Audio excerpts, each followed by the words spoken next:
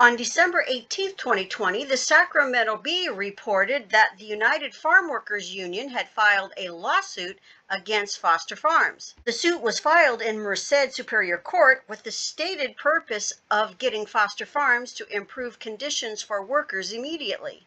The response by Foster Farms was a no comment on active litigation and a belief the lawsuit was without merit. The UFW claims Foster Farms is not following COVID safety rules or national safety guidelines. In the statement by Foster Farms, the company stated that since September, testing has revealed a less than 1% positivity rate. It also stated the company follows a three-step approach, which includes screening, mitigation measures, and continuous weekly testing.